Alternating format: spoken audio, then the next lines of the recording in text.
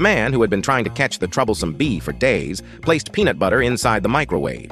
As soon as the bee entered, he quickly closed the door, intending to start the microwave. However, feeling sympathy for the bee, he gently took it out and released it into the garden. Satisfied that he didn't harm the bee, he suddenly noticed the bee fixating on the building. Swiftly, it flew back inside despite his last-minute attempt to close the door.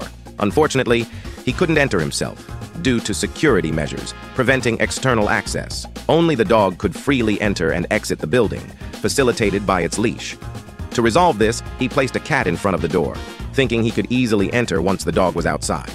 After putting the leash on himself, he believed he could enter smoothly. However, as he was about to pass through, the lock engaged, trapping him inside with the dog's mess. The continuation of the story is in the next episode, so don't forget to subscribe and like the video. Enjoy watching.